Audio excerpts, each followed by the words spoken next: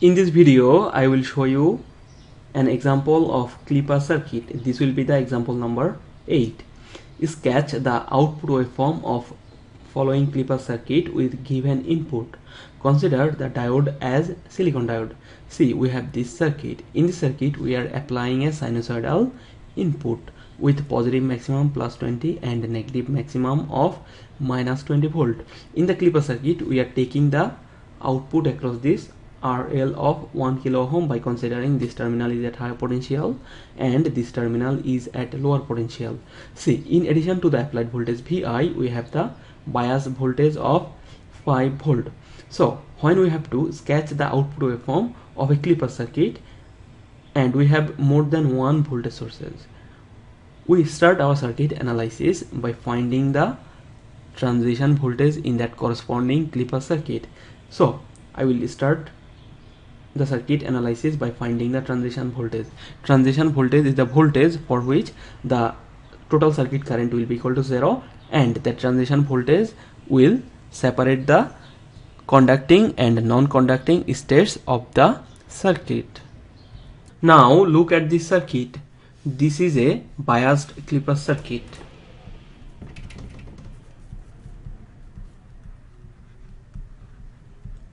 In this clipper circuit, we have the bias voltage V1 of 5 volt and we have the applied voltage Vi, which is varying between plus 20 to minus 20 volt sinusoidally. Now see, how do we identify the transition voltage in case of this kind of circuit? When we have more than one energy sources in a circuit, we can use the concept of superposition to analyze the behavior for each of the source in the circuit. If I use the superposition theorem here, you will see I will keep Vi active at first. In that case, I should replace the bias voltage V1 with a short circuit. If I replace the bias voltage V1 with a short circuit, I will get a circuit like this, because we are considering the effect of input voltage Vi only. So during positive half cycle, this terminal will be positive and this terminal will be negative. The positive terminal of the applied voltage will be connected with the P side of diode D1 and N side will be connected with the negative terminal of input voltage. Now see, I can say that during positive half cycle,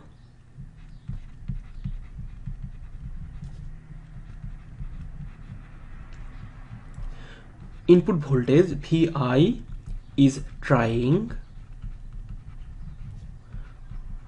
to put diode D1 in forward bias. That means during positive half cycle, input voltage is trying to conduct the current in this direction or in forward direction. Now consider the negative half cycle. During negative half cycle, this terminal will be negative and this terminal will be positive. So this positive terminal will be connected with the N side of the diode D1 and a negative terminal will get connected with the P side of diode D1. That means during negative half cycle, the input voltage Vi is trying to put the diode D1 in reverse bias. We know that when a diode is in reverse bias, the diode behaves like an open circuit, and during the reverse bias there is a very small amount of current flow which is known as leakage current. So during negative half cycle, input voltage is trying to conduct the current in this direction and this current will be the leakage current. Now consider the case when V1 is active. When we will keep V1 is active, we will mentally replace this input voltage with a short circuit. In that case, you will see the positive terminal of V1 will be connected with the N side of D1 and the negative terminal will get connected with the P side of D1. That means V1 is trying to put the diode D1 in reverse bias, and we know that when the diode will be in reverse bias, there will not be any current flow except the leakage current. So V1 will try to conduct the current in this direction by keeping the diode in reverse bias. So here we have total three effects: this forward bias effect, this reverse bias effect due to V1, and this reverse bias effect due to the negative half cycle of the input voltage. So what will be the transition voltage? From the definition of transition voltage, we know that transition voltage will separate the conducting and non-conducting state of the circuit, and at that instant the current in the circuit should be equal to 0. Now let's say if our input voltage is gradually increasing and input voltage Vi is exactly equal to the 5 volt, as this is a positive voltage, this terminal will be positive and this terminal will be negative, and between these two terminals our instantaneous voltage Vi will be 5 volt. So as this is a positive terminal and this is the negative terminal, input voltage will try to conduct the current in this direction when Vi will be equal to 5 volt. Let's say I am denoting that current with II. See, we have this bias voltage of 5 volt, that this is its positive terminal and this is its negative terminal. If I consider the current in the circuit due to this bias voltage I1, that current should flow from this positive terminal towards this negative terminal, or that current should flow in counterclockwise direction, and that current is I1, as the potential difference between this terminal to this terminal is equal to 5 volt, and the potential difference between these two terminals is equal to 5 volt but in opposite direction. So when Vi will be exactly equal to 5 volt,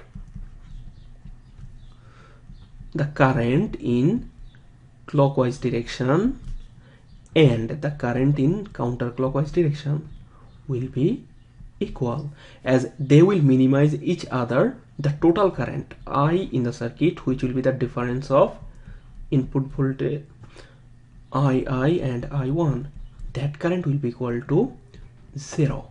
So this Vi is equal to 5 volt will be the transition voltage.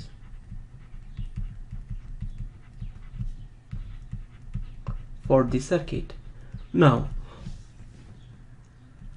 which region will be the conducting state and which region will be the non-conducting state for the circuit? This is our transition voltage of 5 volt. Now see, if our input voltage Vi becomes greater than 5 volt, that means if I talk about this region of applied voltage, in this region you will see input voltage will try to conduct the current in this direction due to the forward bias of D1, and this bias voltage will try to minimize that current by conducting the current in this direction due to the reverse bias. You will see as the value of input voltage Vi will be greater than the value of V1, the effect in the forward direction will be greater than the effect in the reverse direction, or this effect will be greater than the effect in this direction. So input will put the diode D1 in forward bias and our circuit will enter in conduction or conducting region or conducting state. Now consider this case when input voltage Vi will be less than V1 or Vi is less than 5 volt. That means I am talking about this portion of input voltage. If I consider any voltage between this region, you will see the effect in reverse direction will obviously greater than the effect in forward direction. So our diode will be in off state or in reverse bias. Or if I consider the negative half cycle, during the entire negative half cycle the input voltage will try to keep the diode D1 in reverse bias in addition to the effect of this bias voltage V1. So in this entire half cycle our diode D1 will be in reverse bias, and we know that when a diode is in reverse bias it behaves like an open circuit. So when Vi will be greater than, so when Vi will be less than 5 volt, this region will be the non-conducting state, and the transition voltage separated these two regions of conducting and non-conducting states. Okay, so here input voltage of 5 volt, Vi is equal to 5 volt is our transition voltage.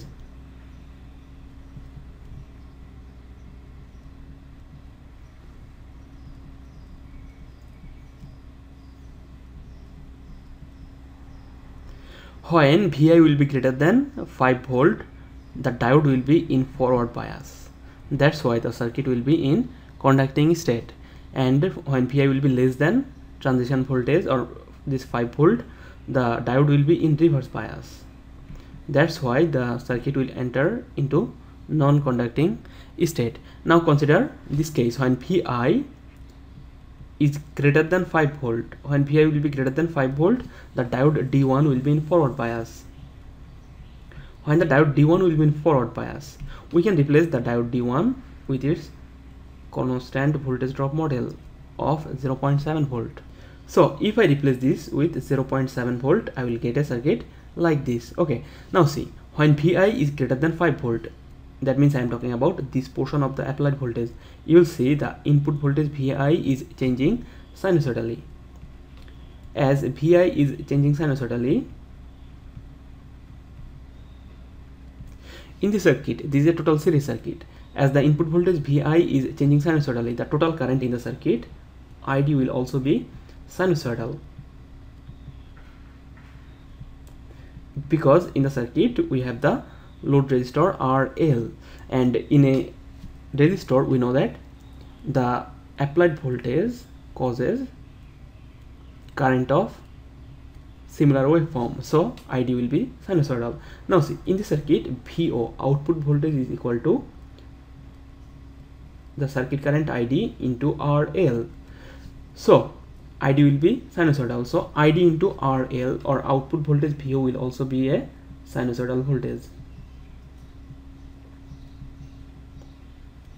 Now see, what will be the maximum value of that output voltage when Vi will be at its maximum value? That means I am talking about Vi at plus 20 volt. When Vi will be at its maximum value of 20 volt, this terminal will be positive and this terminal will be negative. We can determine the output voltage at that instant by simply applying Kirchhoff's voltage law, or KVL, in this loop. If I apply KVL in this loop, I will get plus 20 minus 5 minus 0.7 minus VO. At this instant, in output voltage will be at its positive maximum. Let's say VO max will be equal to 0, from which you will see when Vi will be at plus 20 volt, our output voltage at that instant VO max will be plus 14.3 volt. Now see, output will be sinusoidal and maximum value of output will be 14.3 volt. That means if I draw output voltage from this point to this point, you will see output will be changing sinusoidally. Okay, and you will see when Vi will be at plus 20, output voltage will be at 14.3 volt. From this point to this point, Vi is greater than 5 volt, so I will get sinusoidal output with maximum 14.3. From this point, our Vi will be greater than 5 volt, so I will get sinusoidal voltage with maximum value of 14.3 volt. Now see, when Vi will be less than 5 volt, that means I am talking about this portion of the applied voltage. In that case, you will see the diode will be in reverse bias, as the diode D1 will be in reverse bias. I can replace the diode D1 with an open circuit. If I replace the diode D1 with an open circuit, I will get a circuit like this, as this will be an open circuit and this is a total series circuit, the current ID in this region, that means when Vi will be less than 5 volt, the circuit current ID will be equal to 0 because the diode will act like an open circuit. So our output voltage VO will be equal to ID into RL, which will be equal to 0 volt. That means when Vi will be less than 5 volt, or in this region of the applied voltage, we will not get any output voltage. So see, from this point to this point Vi is less than 5 volt, so I will not get any output voltage, or output will be 0. From this point to this point Vi is less than 5, so from this point to this point Vi will be 5 volt. Okay, now let me show you the simulation of the circuit. See, this is the circuit setup of our Clipper circuit. 5 volt source, diode 1N4007, load resistor 10 kilo ohm. See here, from the function generator I am applying a sinusoidal voltage of 1 kilohertz, 20 volt peak value, maximum value of input voltage will be 20 volt. Now let me run the simulation. Here you will see our output will look like this. Okay, see, when this input voltage Vi is equal to 19.993 volt, let's 20 volt. Okay, our output voltage will be equal to 14.439 volt, which I have shown here. Our output voltage will be 14.3 volt, and when our input voltage Vi is equal to 5 volt. Okay,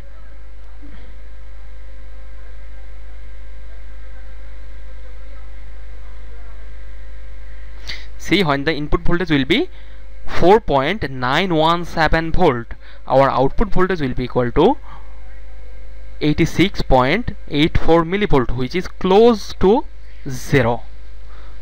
And see, our output is the same waveform I have shown in my circuit analysis. See, our output will look like this. Okay, that's it. Thank you.